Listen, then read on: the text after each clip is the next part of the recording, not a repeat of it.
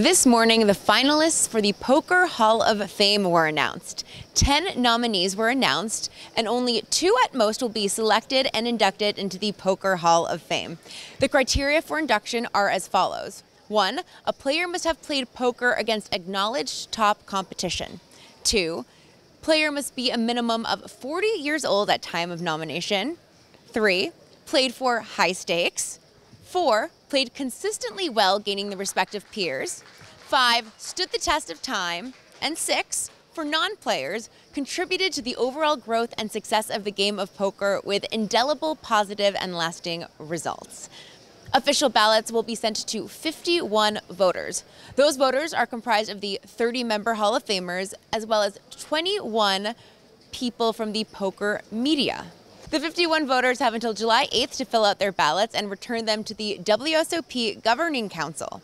The Poker Hall of Fame selects 1 or 2 players annually. So this year's chosen player or players will be inducted into the Poker Hall of Fame during the WSOP main event final table coverage on July 15th during the ESPN telecast. So, without further ado, your nominees for the 2019 Poker Hall of Fame are, in alphabetical order. First is Chris BJORIN.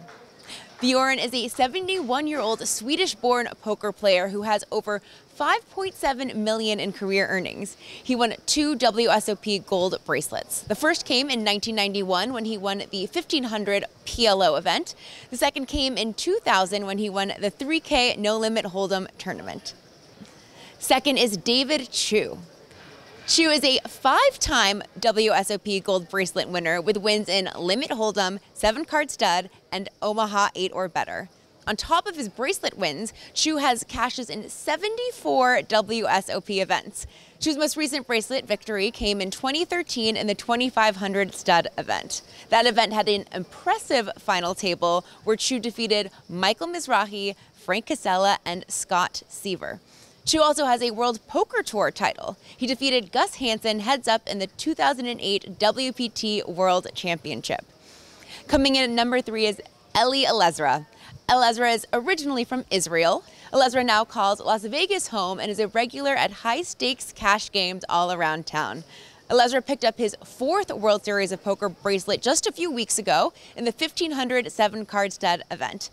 Now, Elezra also has a WPT title. He won the 10K No Limit Hold'em event at the 2004 Mirage Poker Showdown for just over a cool $1 million. Coming in at number 4 is Antonio Esfandiari. Esfandiari is the only new finalist added to this year's list. Esfandiari's biggest and probably most famous win comes from the WSOP Big One for One Drop $1 million buy-in tournament where he took home $18,346,000. Esfandiari won 2 other WSOP events, the 2K Pot Limit Hold'em back in 2004 and the 1K No Limit Hold'em event at WSOP Europe back in 2012. Esfandiari also has 2 World Poker Tour main event titles, LAPC in 2004 and the 2010 Doyle Brunson 5-Diamond event. Esfandiari is 9th on the all-time money list with more than $27 million in winnings. And when he's not playing on the poker table, you can see him doing final table commentary during the WSOP main event. Chris Ferguson comes in at number 5, which was surprising given the controversy around Ferguson and his involvement with the now defunct Full Tilt Poker. Jesus Ferguson has been playing poker since 1993. He won the WSOP main event back in 2000 for $1.5 million and then came back to become WSOP Player of the Year 17 years later. Ferguson has 129 career WSOP cashes, which trails only Phil Hellmuth, who has 144 cashes. Coming in at number 6 is Ted Forrest. Forrest has over 6 WSOP bracelets. His most recent bracelet came after he defeated Phil Hellmuth in the 7-card Raz event back in 2014. Now, Forrest splashed into the poker world back in 1993, where he won 3 bracelets in 3 consecutive events, something that was unheard of even when the fields were smaller 26 years ago. He won the 5K limit 7-card stud event, then won the 1500 limit Raz the next day, and then won the 1500 Omaha high-low event the day after that. 3 bracelets in 3 days in 3 different poker variants. On top of that, Forrest also won the World Poker Tour Bay 101 Shooting Stars event back in 2007. Coming in at number 7 is Mike Mizrachi. The Mouth would certainly be the first to tell you all about his poker accomplishments.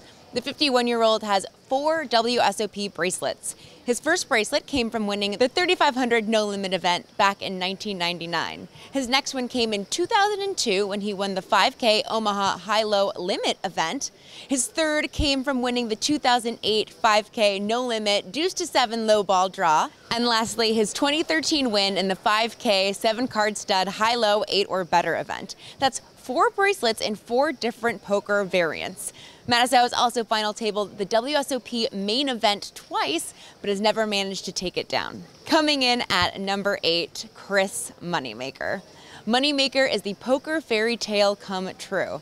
Back in 2003, Moneymaker satellited into the World Series of Poker main event for $39 and turned that into winning the most prestigious poker tournament in the world for $2.5 million.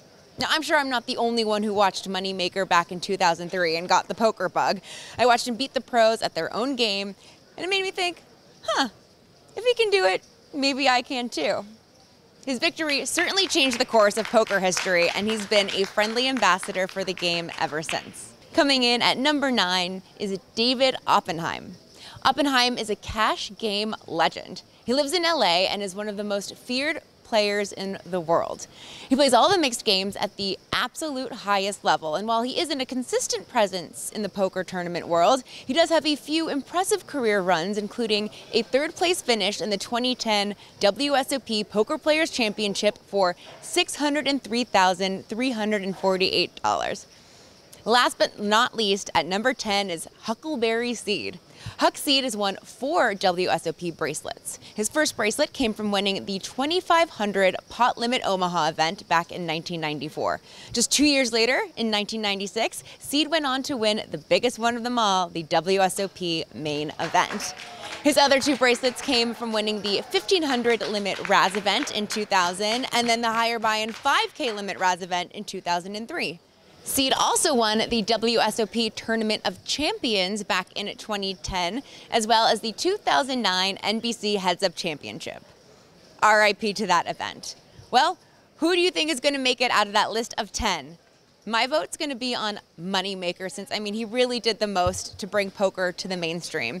It's amazing that the first year ESPN showed hole cards was the same year a nice guy from Tennessee turned $39 into $2.5 million. And, oh yeah, just happened to have the last name Moneymaker. So let me know in the comments below who you think should be chosen for the 2019 Poker Hall of Fame, as well as any players or poker industry professionals you think were left off of this year's list.